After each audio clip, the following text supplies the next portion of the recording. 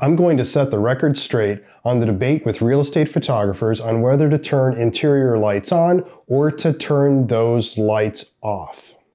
And now, opinions are split down the middle on this, so for various reasons, but I'm going to dig into the reasons for this, but more so to explain the various cases when this could be appropriate and certain cases when it's not, and how to tackle it for various situations.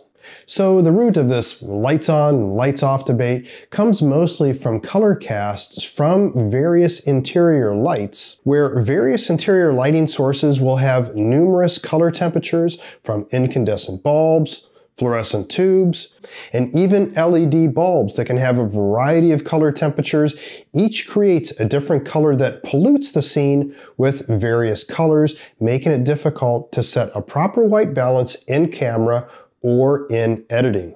So to avoid those color problems, a lot of photographers say just, well, turn the lights off. Problem solved, right? Well, not exactly. It won't work in all cases, and in some cases, it can make the image worse. So a common justification to do this is, besides getting rid of the color casts, is that you would then have a photo with a more natural appeal, more natural light in there. But this causes other problems. For one, it's not just the lights inside that are causing you color cast problems. It'll also be from the outside where you have, for instance, green grass that the sun is reflecting on. It's coming into the inside. You could have it also from blue pools, some red patio coverings, red brick that's outside, maybe on some pavers. All those things where the sun is hitting it outside near a window is going to cast back into the room as well. So it's not just the inside lights, but also those other natural light sources outside. Even if you had no problem with the outside color cast and you were to shut the interior lights off to get rid of the color cast, you're still going to have another issue, and that's that by having the lights off, when you're trying to market a real estate property, then you're going to not be highlighting necessarily all of the selling features of the house.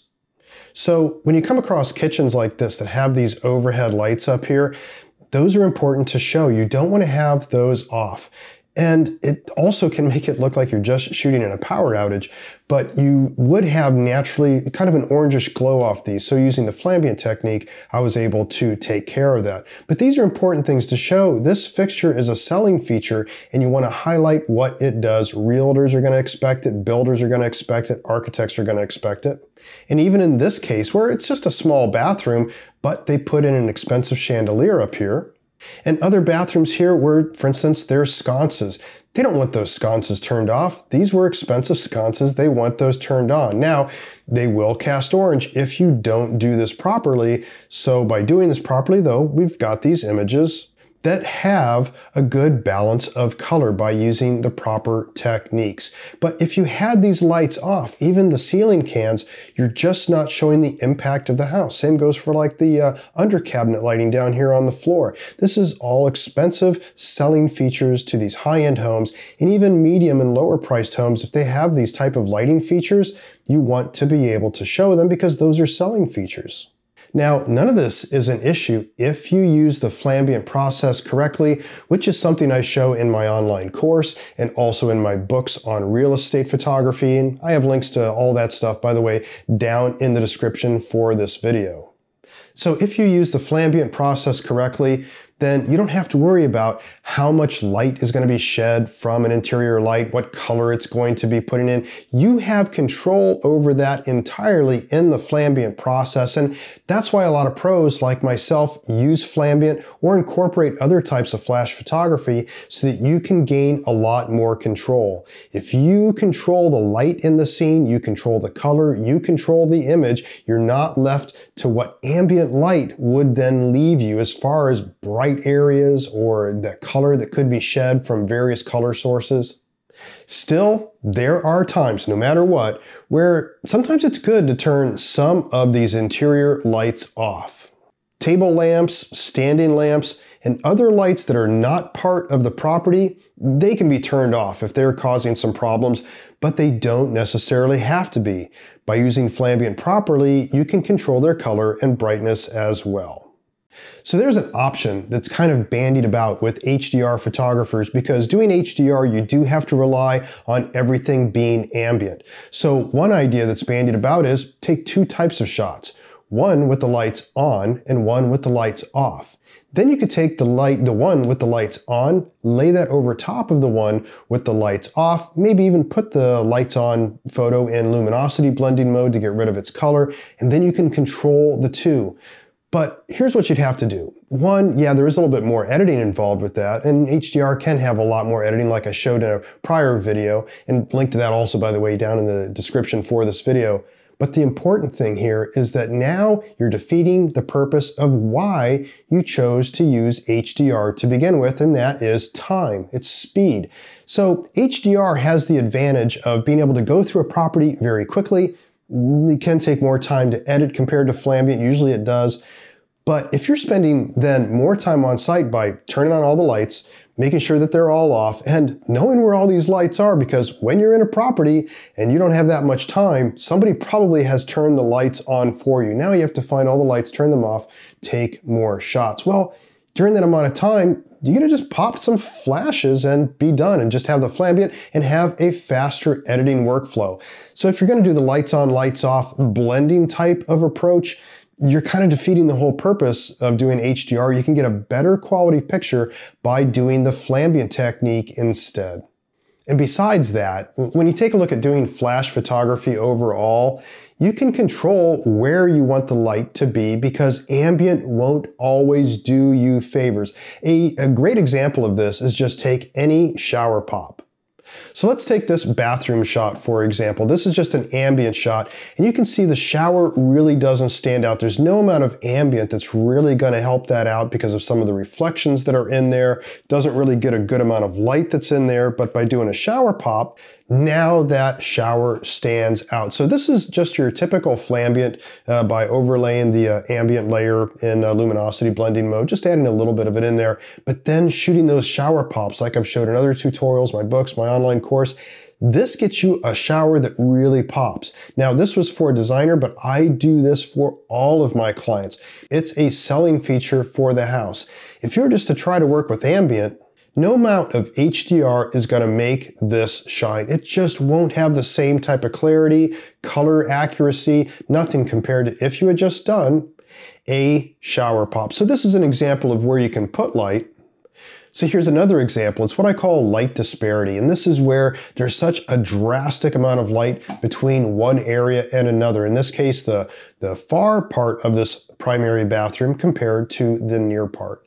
And so with that, this being just an ambient shot, there's no amount of ambient that you're going to be able to mix together to really get a good amount of light. Because once I do Flambient, the color of these lights on the paint, all this color is taken care of. Now I have true accurate color, and more so, I did some shower pops. So now let's go back and forth on here. This is the before, this is just ambient with no shower pop.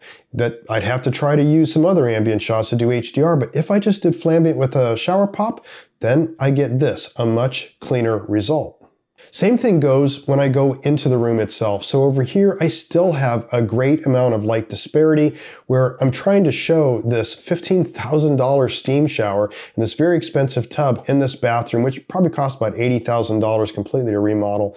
But with this, there's no amount of ambient light here. This is all ambient. There's no amount of ambient that's going to make that shower pop. But instead, by doing some Flambient with a shower pop, then I get this. I get something that's much more controlled. I don't have to worry about the color. I don't have to worry about all these highlights that were down here. If we go back to that image, we can see that it's completely blown out here with ambient, but it's completely dark over here. Once again, there is no amount of ambient brackets that can solve that for you using HDR.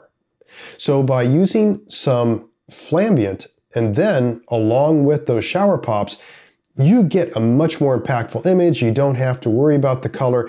Leave all the lights on. That's easy just by using flash.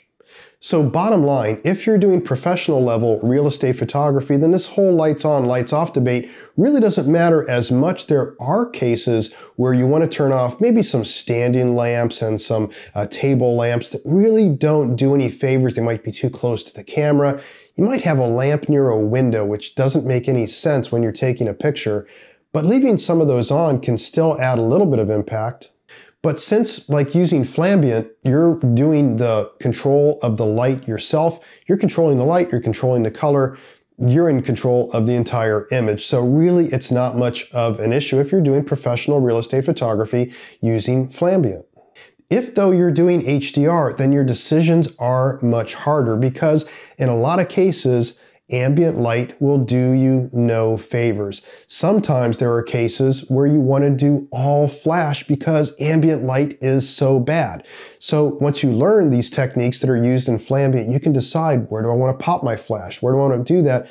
And it goes very quickly once you get used to it. But if you're doing HDR, then you really have to make a decision on this. One, you could shut off the offending lights that aren't selling features of the house. So if you're doing HDR, turn off the standing lamps, turn off the table lamps unless you feel that they can add something to the image. But you really do need to leave on the other lights that are expensive selling features, and that even includes the ceiling cans. I'm not just talking about $1,000 pendant lights. I'm talking about even the ceiling cans.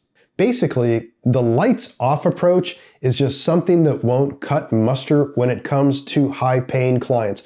And I'm not just talking about architects, builders, stagers. Yes, they're going to expect that, especially people that have built those properties, like builders and remodel companies, but even the listing market, because they know from a selling perspective, buyers will have a certain psychology seeing those features lit up that shows something positive. Think about walking into a house during a blackout. Is it as inviting as when the lights are on? No. So lights on is always a better selling appeal just for even buyer psychology. So to settle this issue, if you are finding that you really have to make a decision between lights on and lights off, you're probably using the wrong technique.